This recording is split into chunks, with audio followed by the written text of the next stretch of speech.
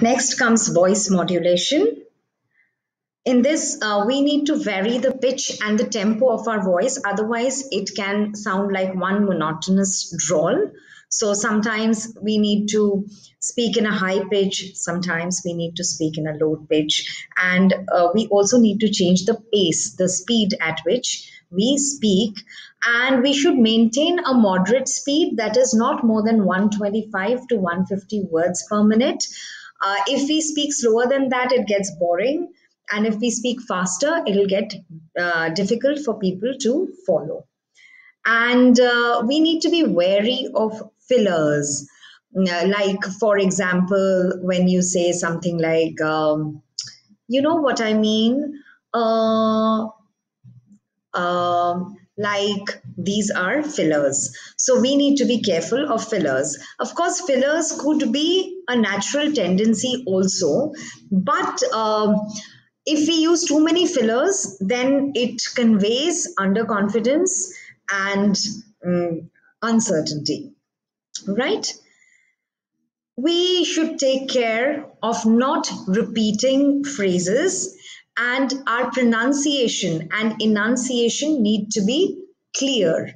So we shouldn't be speaking in our mouth, as in not mumbling, but clearly uttering each and every word, right? Opening the mouth enough for words, for sounds to come out. Using proper stress, using pauses and silences for effect. So, not speaking without punctuation, not rattling off like a train, but breaking our sentences, giving meaningful pauses, stopping for people to ponder, to reflect. That is how we need to be speaking, right? So, we look at grooming now. And I've used a quote over here. Remember, sometimes it is one of the elements that make your presentation more effective. So, this is a quote for you.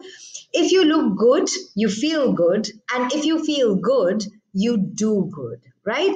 So, your appearance goes a long way in determining your mindset or your state of mind, how you feel, whether you feel positive, whether you feel negative. So, be careful as to what you're wearing. And in dressing, we are going to consider, first of all, what to wear. Now, like I said, that you have to keep your audience in mind. If it's college going students, you can wear something which is trendy, which is more appealing to college goers. If it's colleagues, you have to be formally clothed. If it's a general audience, you have to be appropriately dressed, right? And wear something which you're comfortable in. So just don't wear something for the sake of wearing it because that's supposed to be the protocol. No.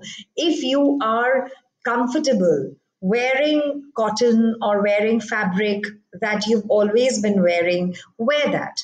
Wear whatever is comfortable. For example, some of us are just not comfortable wearing high heels. So we should not wear high heels for a presentation just because it looks more appealing and formal. No, we can wear formal shoes that do not have heels, and that in fact will enhance our confidence and enhance our comfort levels.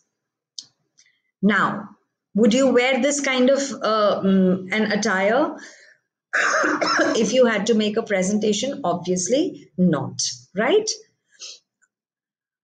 Perhaps yes, if but this is the most appropriate. So this is what formal clothing is all about. Definitely not torn jeans, right? Yes.